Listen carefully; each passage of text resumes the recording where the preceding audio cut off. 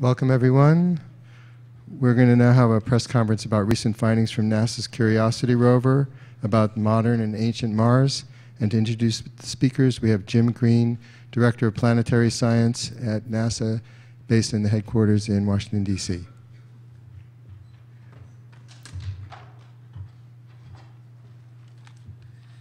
Well, thank you very much. Curiosity has been on Mars now about 2.5 years and has made an amazing array of fabulous discoveries. It's really completely changed our thinking about early Mars. At a time when life started on Earth, Mars had significant water resources, had a significant atmosphere, and, if Gale Crater is any indication, had perhaps many places on Mars that could have spawned life and it could have survived, a habitable region. These are exciting times in Mars science, and we're making great progress in modern Mars. And that's so essential to understand what the planet is like today, indeed, because NASA's new thrust, of course, is on a journey for human exploration of Mars. And it's so necessary for us to study the planet currently to be able to support that. We are indeed on the journey to Mars. Today we have some incredibly exciting results. I can't wait to hear the discoveries. And so with that, I'd like to introduce John Grotzinger. John is the project scientist of Curiosity, and he's from Caltech in Pasadena. John, please introduce your team. Today we're going to be hearing results from our mission colleagues Chris Webster, Sushila Treya, and Roger Summons. And what we're going to be reporting on is something that we've been hard at work on for the better part of 2 years, ever since we landed, analyzing the atmosphere of Mars and the ancient rocks at Gale Crater. And what we'd like to share with you today, that we now have full confidence that there is methane occasionally present in the atmosphere of Mars, and that there are organics preserved in ancient rocks on Mars in certain places. This is important. Methane in the atmosphere and organics in ancient rocks are important because they are chemically reduced molecules. On terrestrial planets, they compete for destruction with other kinds of molecules that are more oxidizing. And their preservation and occurrence is a certain matter of luck, for which science must provide a search paradigm in order to better understand how these materials are produced and where they go. But most importantly, they can both be consistent with the former presence of life, or the existing presence of life. So that we detect methane in the atmosphere of Mars is not an argument that we have found evidence of life on Mars, but it is one of the few hypotheses that we can propose that we must consider as we go forward in the future. And organics, large organic molecules present in ancient rocks on Mars, is also not an argument that there was once life on ancient Mars, but it is the kind of material that you would look for if life ever originated on Mars. So organics of any kind, even abiotic organics, abiotically produced organics, are the kinds of things we need to look for if we are ever going to find evidence that microbes once existed on Mars. So this is really exciting news for us. We have publications that are coming out today in Science magazine on the methane that Chris and Sushil will be discussing. And then later on, we have a paper that's been reviewed and is now in revision by Caroline Fressinet of the SAM team that talks about the organics and all the measurements that you'll see today that Roger Summons will discuss. These are hard won. It took a long time to understand where to drill rocks and where to go. And what many people didn't know is that even while we were undergoing the long trek from Yellowknife Bay to Mount Sharp, we were analyzing these samples continuously over and over and over again, running blanks and standards, going back to the material, analyzing it different ways. The important thing is that Curiosity is a laboratory, and we've been using it that way, and that's why it takes a long time to get to a conclusion like this. And we also had to then arrive at Mount Sharp and drill a rock there in order to make sure that we weren't finding exactly the same thing that we had seen before, and we didn't, and that's the reason that we can now pronounce this to be a discovery. Okay, so let me turn it over now to Chris to begin the discussion of the methane results. Thank you, John. Well, good morning, everybody. We're here today to report the first in situ detection of methane on Mars in the Martian atmosphere, and we've done that in two distinct regions or two regimes. First of all, at a low background level of about 0.7 parts per billion, and then at a transient higher level that's 10 times the background values. The measurements were being published today in Science, as you've heard. They were made using the tunable laser spectrometer, which is one of the instruments that make up the SAM suite. And the SAM PI is sitting here on the right edge in the blue shirt, Dr. Paul Mahaffey. The measurements that we're reporting span a 20-month period, and this builds upon our earlier published result where we announced a low upper limit of 1.3 parts per billion from the first 8 months only. So if we go to the first graphic, here, this is how the measurement is made. The lasers, an infrared semiconductor laser, the light comes in from the right, and it multi-passes 81 times between two mirrors before it hits a detector. And so we have a very simple sequence here of, to look for the methane. We do that because the infrared laser, as you scan it, it looks at 3 distinct lines that can only be methane. These are a fingerprint of methane in the infrared region, so we're very confident of our detection and observations. We've developed a sequence. It's the same sequence in every run. It's an empty cell sequence, full cell with Martian air, then an empty cell. And so we then take the difference of the full cell minus the empty cell readings. So we've developed that very simple protocol there. So and we also analyze the data with the same web-based analysis tool when we get the spectra back on Earth. For the background levels of methane, we were fortunate to be part of the SAM suite because we took advantage of a capability for doing methane enrichment. So as the Martian atmosphere is slowly ingested, we pass it over a scrubber that scrubs out a lot of the CO2, which is the main component in the atmosphere. This effectively, it takes us longer to fill the cell, but it effectively enriches the methane content in that cell. That gives us a much better signal to noise or a better precision. So from 2 such runs, and by the way, that's a photograph of the TLS instrument at the bottom. It weighs about 3 kilograms. It's about this size, for those of you who would like to know. And these are the results that we've published today. And you can see the 2 enrichment runs on the right. There are error bars on those if you look carefully. And the result from those 2, we determined the background level to be 0.7 plus or minus 0.2. That's 95% confidence. This is an agreement with our earlier lower precision runs.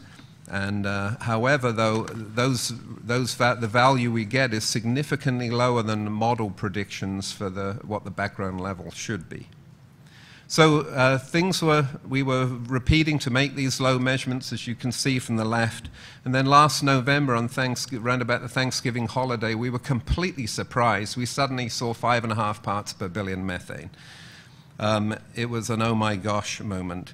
So we repeated the measurement a week later. We saw 7 parts per billion. And then a month later, and again, we saw 7 parts per billion. And then our PI, Paul Mahaffey, insisted we do it a 4th time. 3 weeks later, we saw 9 parts per billion. And the average of those 4 sequential measurements is the 7.2 plus minus 2 parts per billion that we're reporting for the high methane period. This period lasted 2 months, remember. 6 weeks later, we looked again, and it had completely disappeared. We were back at background levels, as you can see with the first enrichment run. We repeated that 3.5 months later, and this time we did a simultaneous regular run to validate the 2 different methods, and you see they agree very well. They're both actually recorded on the same day. So here we had witnessed an unexpected episodic increase in the Mars methane. And with that, I'm going to hand over to Dr. Sujal Atreya to tell us what all that means. I'll try, Chris. Thank you. I have a number of comments to make, so I brought my cheat sheets. I hope you don't mind. There are three really striking things about the data that Chris just showed.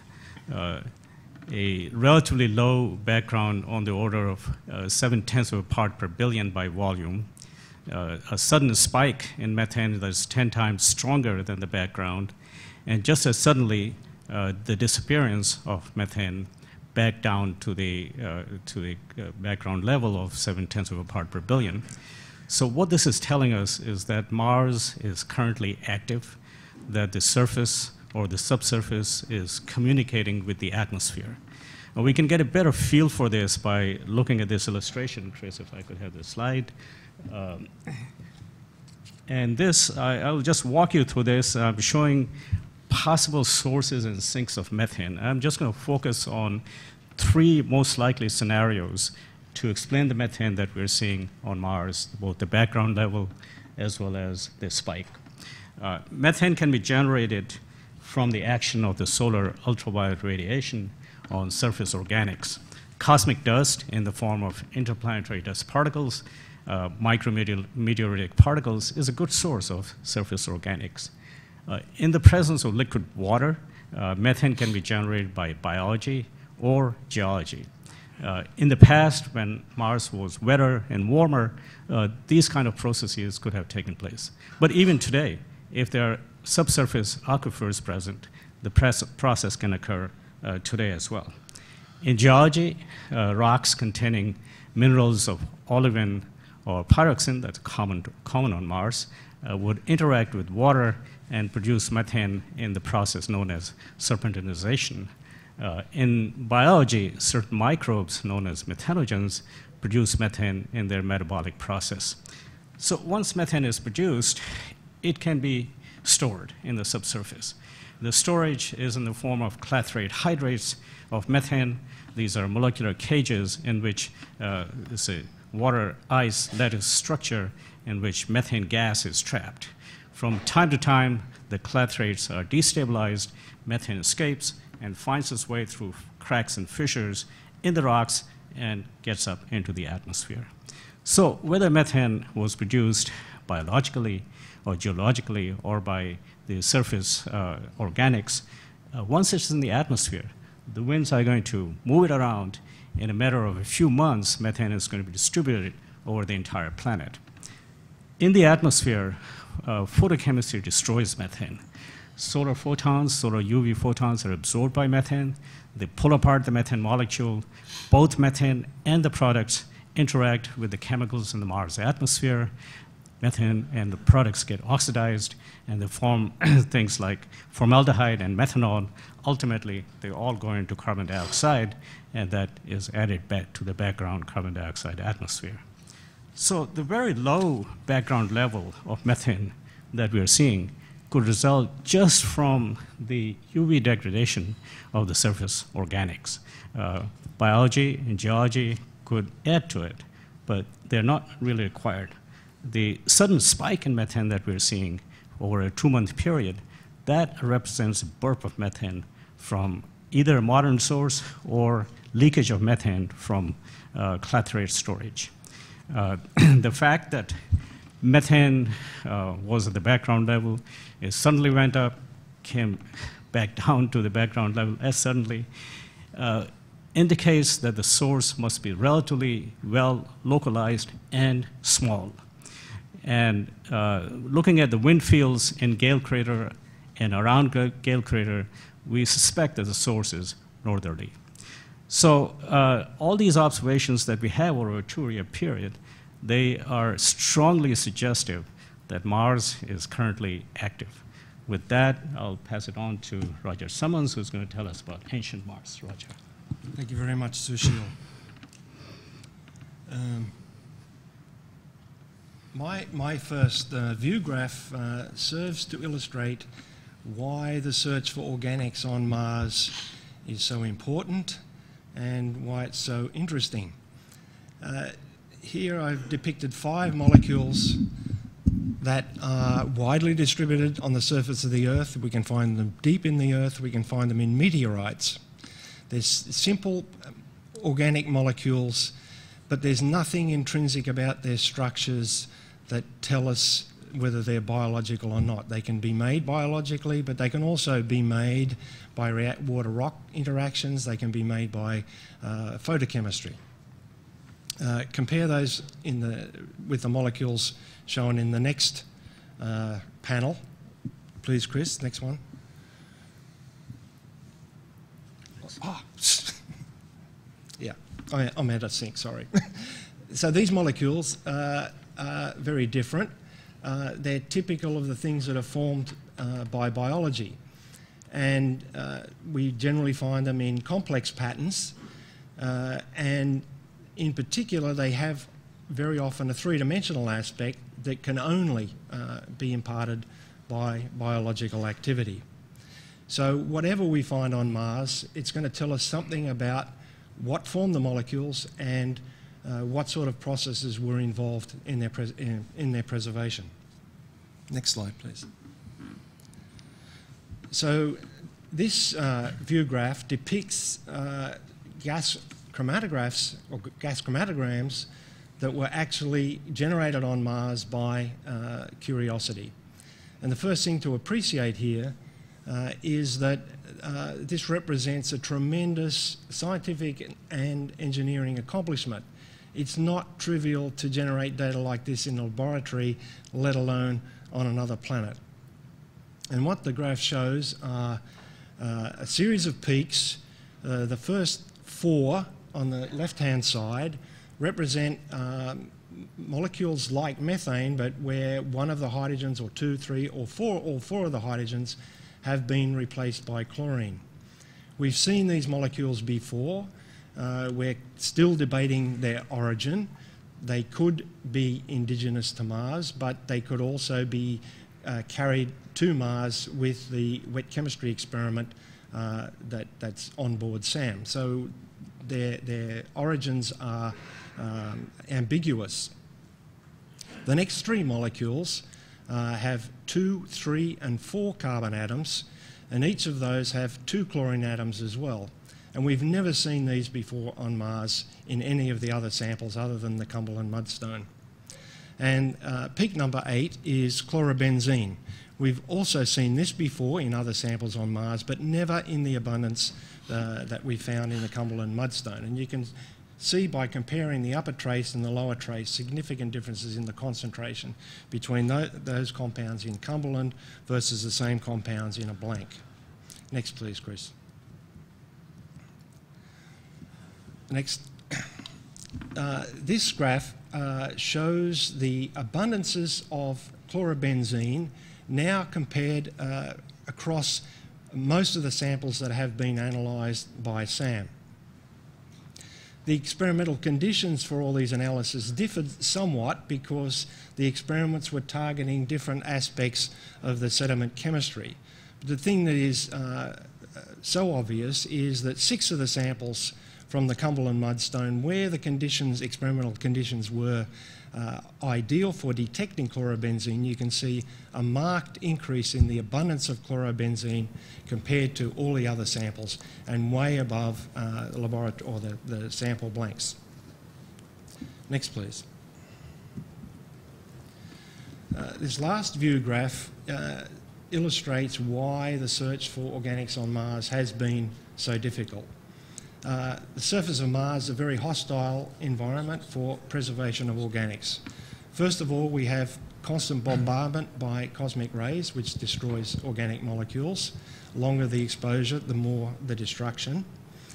Mars' surface soils and sediments are strongly oxidizing, and so organic molecules are prone to oxidation. An example here is what we call Fenton's chemistry, where iron minerals, peroxide and UV light combine to oxidize organic molecules up to carbon dioxide.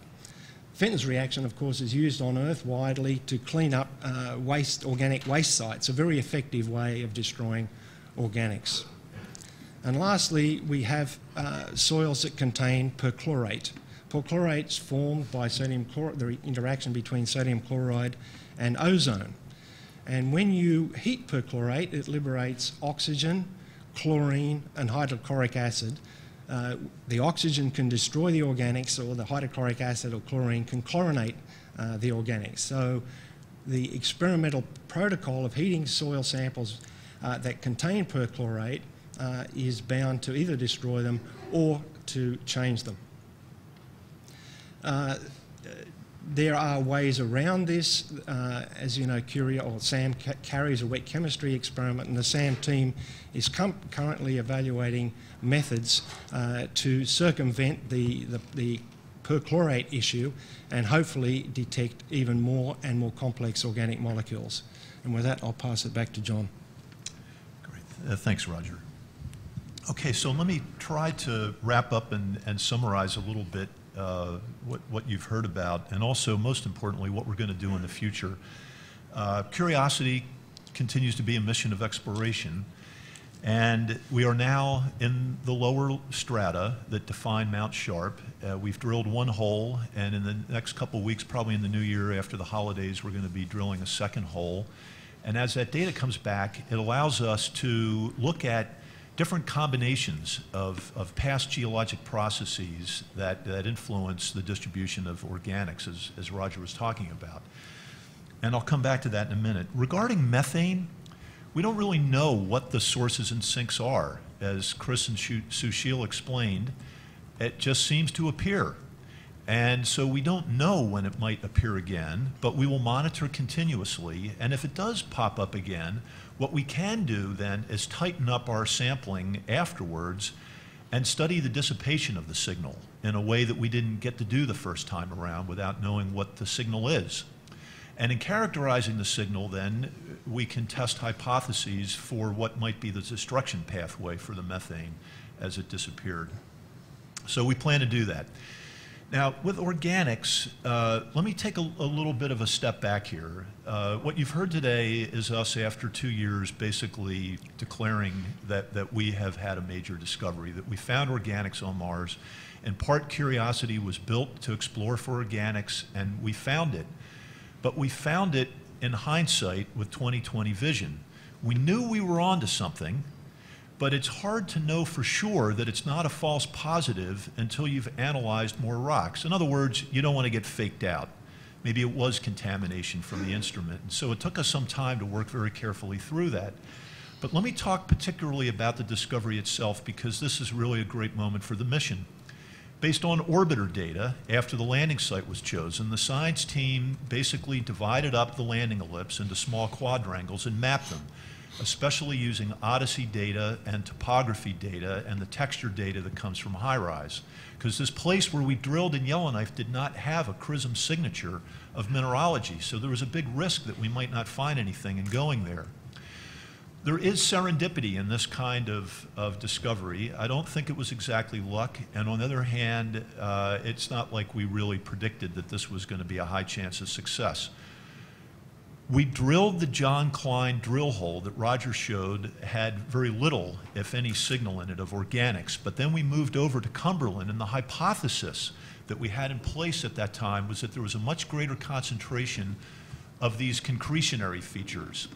And we don't know that that's what caused the concentration of organics that was discovered there, but that was the hypothesis we were testing. And now we're going to do that over and over and over again. And it might seem boring at times. Why is Curiosity not moving? Why is Curiosity finding the same thing over and over again in the pictures? But what's going on is that we're cooking things up in the laboratory. So let me just talk a little bit about that. Mars is turning the corner from a planet that used to be one where space missions would explore it in a very inductive mode, where you observe and seek to explain. It's what I like to call the Star Trek mode. Build a spacecraft, go out there, find cool things that nobody saw before. Mars is now becoming a proving ground for a much more deductive line of science. You heard about the MAVEN results yesterday. They're testing very specific hypotheses about how the atmosphere of Mars eroded. We're doing the same thing with Curiosity with these ancient rocks. And so as we dig in with our drill bit, we're going to be able to work through a matrix of possibilities that will deal with 3 factors. And to refer back to this slide, The one destruction factor that most people are very familiar with is cosmic radiation. It hits the surface of the planet. If there were organics in that rock, they will get destroyed. And so we have an image here of what you might call an organics table. You need to get 2 meters below it in order to find the good stuff. Well, with Curiosity, being able to date the surfaces that we published on earlier this year, we can find these little cliffs, these little bedrock exposures where maybe the rock is actually fresher there. So we don't have to worry so much about the cosmic radiation. But nevertheless, there have to be organics in that rock to begin with. It doesn't help to have a rock that doesn't have the organics in it to begin with. So here's how it works. You take loose sediment, stuff comes into it, either falling in from outer space as organic material. Maybe there was a biosphere there. We can't rule that out right now. But it accumulates organics. So if you don't have initial accumulation, it doesn't matter how much it's getting bombarded by cosmic radiation. You got to have that first thing go right. Then the next thing is all that rock used to be sediment, and you have to convert it to rock. This is a process that geologists call diagenesis, conversion of sediment to rock. And when you do that, fluids move through the rock. If those fluids happen to contain strongly oxidizing compounds, like perchlorate, they can react with the organics and destroy it just in the process of becoming a rock. So this is, you should get the sense that this is getting harder and harder. And then the rock is up at the surface getting bombarded with cosmic radiation as anything is left in it that started off with it. So that's the way we're going to work it as we go forward in the future. And hopefully the legacy of the MSL mission will be to leave behind for the 2020 mission a blueprint for how to go about the deliberate search for a very subtle signal based on understanding all these processes. And we may never get lucky again. We may never find more organics. But based on this pattern, maybe we will, and we can get smarter at learning how to explore for those materials. I'll wrap it up with that. Thank you very much, speakers. And now we'll open the floor for questions. And please identify yourself and your affiliation.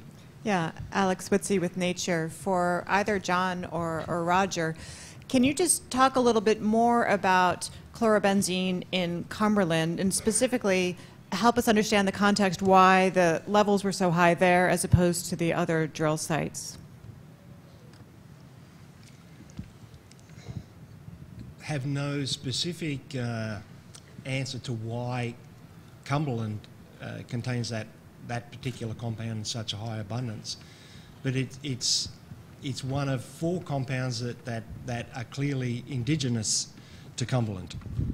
So presumably Cumberland contains a significant amount more total organic carbon than, for example, the Rocknest soil.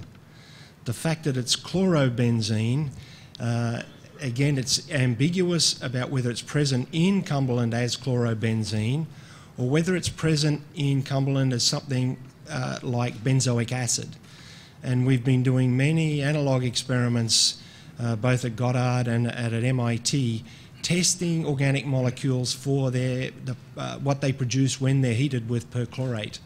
And you can form chlorobenzene when you heat any aromatic compound that has a functional group. That is not benzene itself, but benzoic acid, phenol, compounds that already have something attached to the benzene ring.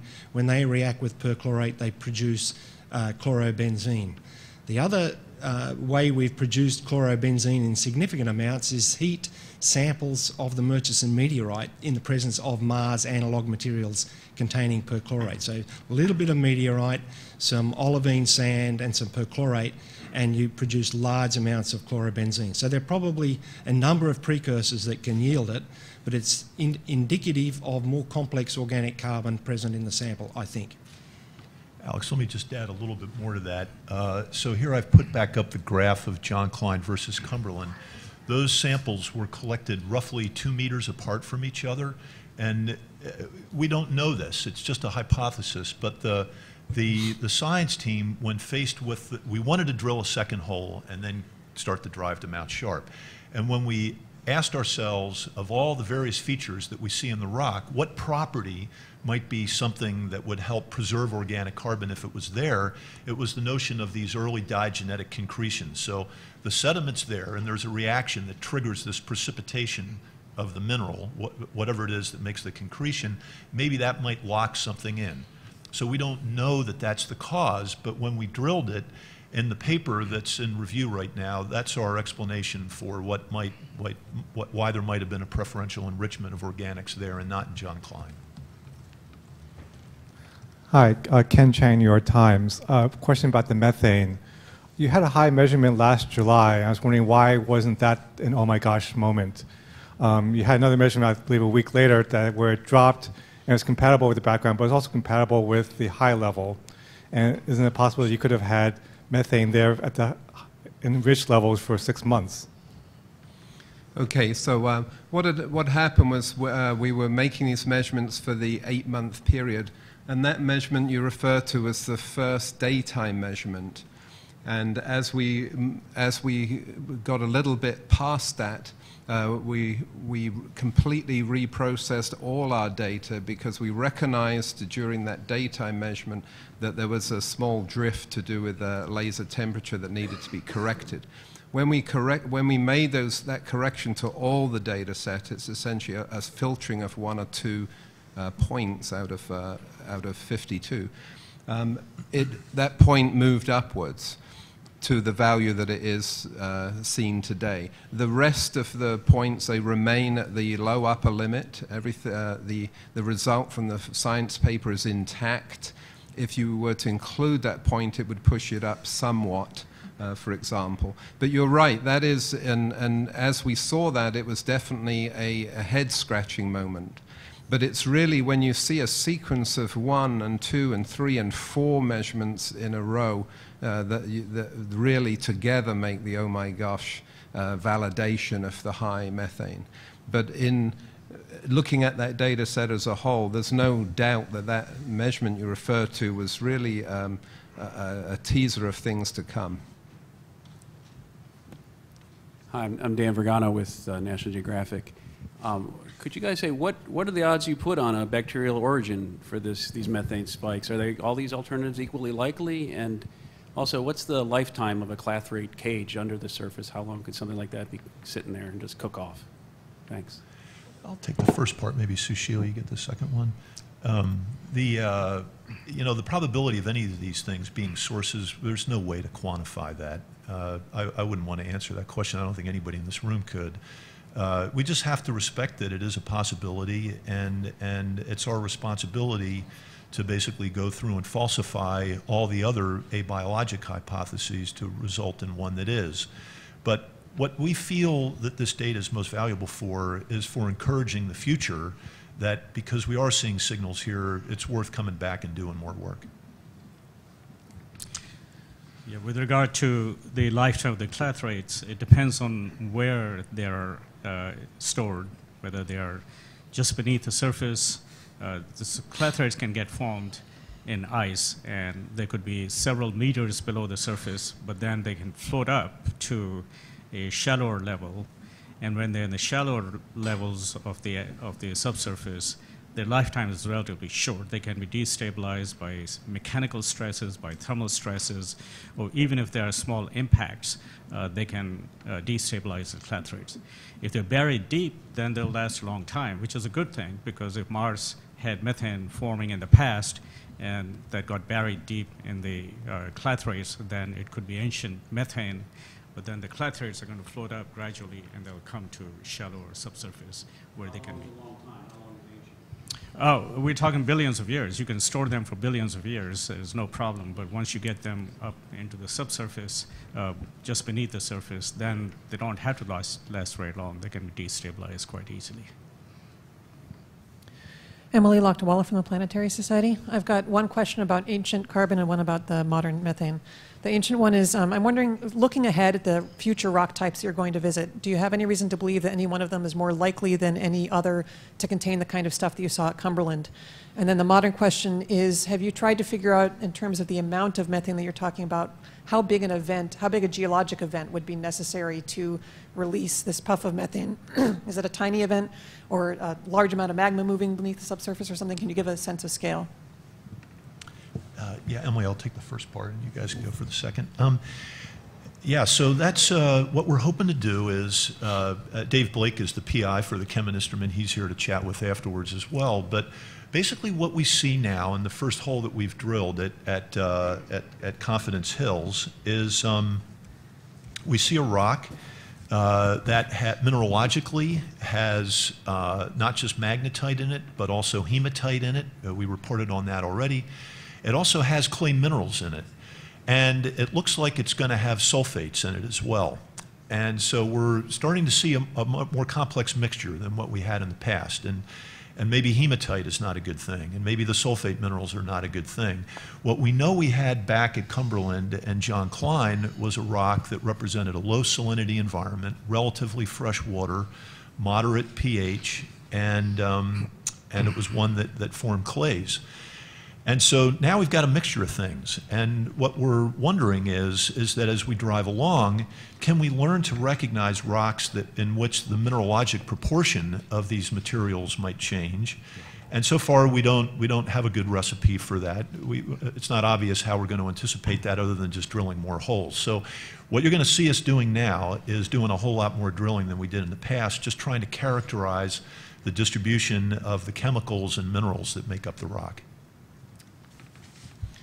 So as far as the amount of methane, if you look at, to get a scale for it, the 0.7 parts per billion is about 5,000 metric tons of methane in the atmosphere of Mars. And that has to be compared on Earth. You have 500 million tons of methane in the current atmosphere of Earth. So that's a beginning answer to your question. Sushil, do you have any more comment? Yeah, so that number is the total amount of methane in the atmosphere. 5,000 tons of methane is what the background level, and of course you can translate that into 7 parts per billion, but the peak, for the peak, the number is of course larger, but it also depends on where the source was. If the source is within Gale Crater, then you can pretty much scale it from 5,000 times almost 10. But if the source is further out, then the amount is going to be much greater. We don't think the source is too much further out from Gale Crater, but it's a possibility. Okay, we'll have a couple questions from the chat. I'm over here. This is a question for the team, and you may have already answered this a little bit, but just to clarify, please. This question is from Camille Carlisle at Sky and Telescope. What are these concretionary features at Cumberland you mentioned might be related to the organics, and what do you need in order to prove or disprove the potential explanations? Good question. So the concretionary features are, they're very common on Earth, and in some cases on Earth they are known to be, to preferentially preserve organic materials. Not always, but in some cases. They form very early on in the diagenetic sequence in the transformation from loose sediment to rock. And they grow by minerals or maybe even amorphous materials that propagate through the pore space in the sediment outwards in all directions, and they leave a sphere behind of the material that precipitates there. And then after that, the rest of the sediment can be made into a hard rock, but by fluids that might be chemically more aggressive than those that made the concretions. So the way that we would do something like this, and we had this discussion as a team back in Yellowknife Bay, we could have spent a large chunk of the rest of the mission there and never gone to Mount Sharp. The way you would want to test the hypothesis is to drill a statistically significant number of holes where you drill into the concretions and off the concretions, and then into the concretions and off the concretions. Do it over and over again until you can show that statistically rocks that have concretions preferentially preserve organics. But this is Mars, it's not Earth, and so we wanted to move on to explore a greater range of materials to try to find out what the right recipe is for the preservation of organics. And let me just take another 30 seconds to point something out that may not be obvious. This is hard to do, and we do want to pass on as our legacy that we've investigated a large diversity of materials. And the reason why is because in 1859, when Charles Darwin published The Origin of Species, he listed a principal challenge to the hypothesis of evolution. And in that, he argued that the sudden appearance of trilobites was not consistent with gradual evolution. And he predicted that someday somebody would find the antecedents to these trilobites. And so if you go to the part of the Earth record where microorganisms are the only life form on Earth, guess how long that took? It took 100 years. In 1959, Stanley Tyler and Elzo Barghorn published in Science on the gunflint chert. They found the magic mineral. It's a thing called chert. And on Earth, the vast majority of microfossils on Earth is preserved in this material called chert. We don't know if we have any of this on Mars, but we think maybe something like the Cumberland situation, maybe this is our gunflint chert moment on Mars. And we don't know that we're ever going to find anything again, but we're going to look for these kinds of things. And we do have a clay unit that's way up there on Mount Sharp. Another year or two or three, we're going to get to that thing, and we may come back into similar stuff. So stay tuned. Thank you. I have another question from the chat. This is a question from Irene Klotz of Discovery Channel News and Reuters. This is a question for Sushil.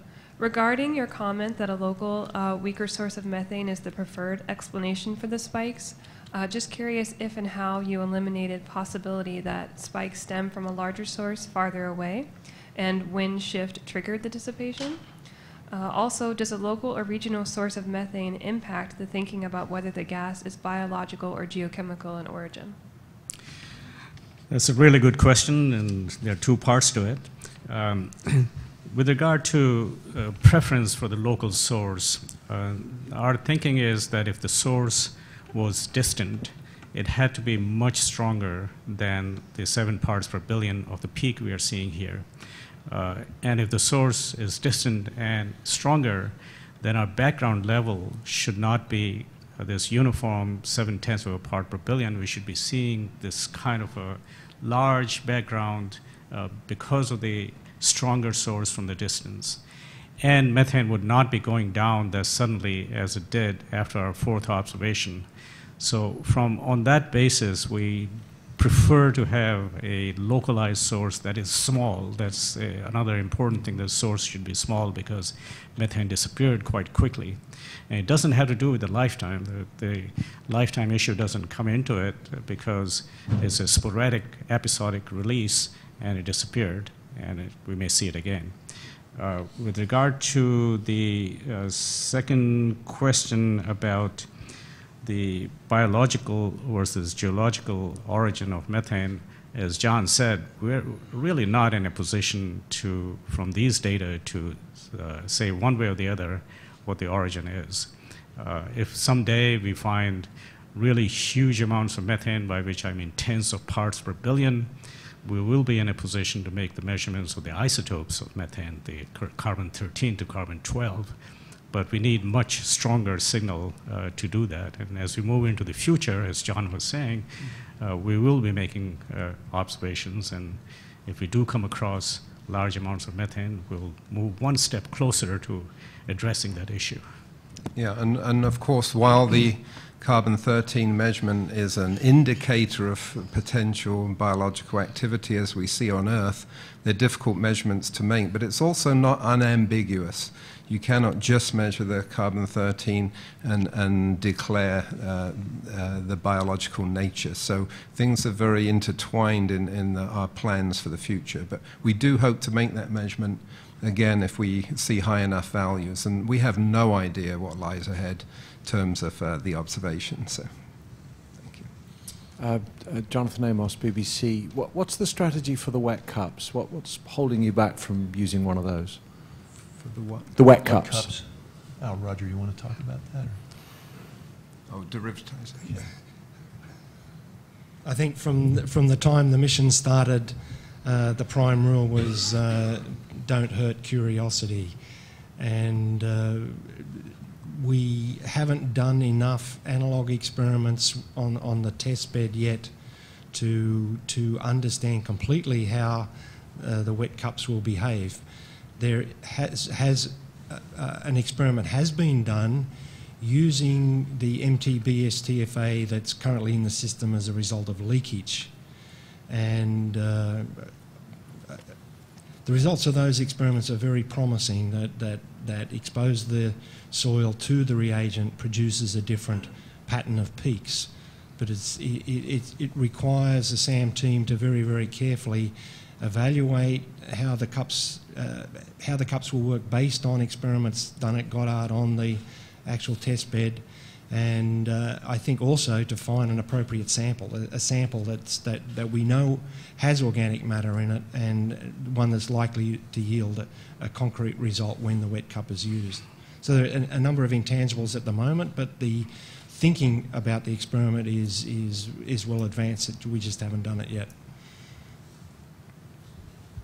Ken Chan, New York Times again. Going forward on methane, I was wondering, are there any collaborations with the India Mars orbiter, and whether you know whether that orbiter could have seen this puff of methane? No. Question for Jim. Yes. Jim, this one. Go ahead and answer that. Yeah, this is Jim Green from NASA headquarters once again.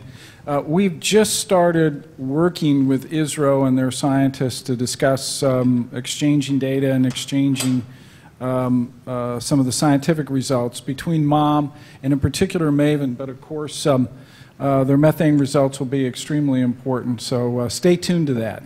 We've started that process. Is there another question from the chat? Yes, this is a question from Lisa Grossman at New Scientist. What do you think the origin of the chlorobenzene is, and could it have been created inside SAM? And are its origins ambiguous the way the methane's is? Go ahead, Roger. The question about whether it could have been produced inside SAM is something that we've looked at very, very closely. It could be produced inside SAM by a reaction of something in the soil with perchlorate in the soil. So that's one way it could be produced in SAM. Another way it could be produced in SAM is via the reaction between the products of perchlorate heating and the hydrocarbon trap that's part of the GCMS system. The hydrocarbon trap is an essential component of that system, in that when the gases are released from heating the soil, they're concentrated in a very small space on the trap and then released onto the GC column that gives you markedly improved ability to separate the compounds out. And when you separate them out well, then your mass spectrometry is much more convincing about the identification. So the trap is an essential component of the experiment, but there's material in the hydrocarbon trap that contains aromatic components that could possibly yield chlorobenzene. And so we've done many, many hundreds of experiments now at MIT and at Goddard, testing the robustness of the trap after repeated use. And we're very confident that that trap is not degrading over time. You can produce tiny amounts of chlorobenzene from the trap. We've demonstrated that, but not. We don't believe that you can produce the large amount that's found in Cumberland, and the trap would not explain the vast difference in concentrations of chlorobenzene between the Cumberland and the other rocks that have been analysed. And to make a plug for a poster tomorrow by a postdoc, Kristen Miller, who's been working as part of our participating scientist team, that will be presented tomorrow morning, and it's a study showing or summarising all the experiments that we've done with the hydrocarbon trap that demonstrate quite clearly that it's robust and is very unlikely to be the source of the chlorobenzene. Roger, the other thing I would add is that, again, with reference to this figure, that the samples in John Klein and Confidence Hills were run the same way. Yeah. Okay, we have time for one more question. Okay, we'll take it from the chat. It's another question from Irene Klotz for John. Will MSL be able to differentiate between biotic and abiotic organic compounds? The short answer is no. There is some chance if there was a quantity of organics that was high enough that was discovered that it could be through the chromatography that you could discover a structure that might, through chirality, suggest that biology is something worth pursuing. But I think really the right answer is let's get 2020 up there to follow this program of where the best rock materials are to return to Earth. Thank you. Okay, well, thank you very much, all of you, for being here. And we'll have our next press conference at 11:30, and that's the 2014 South Napa earthquake.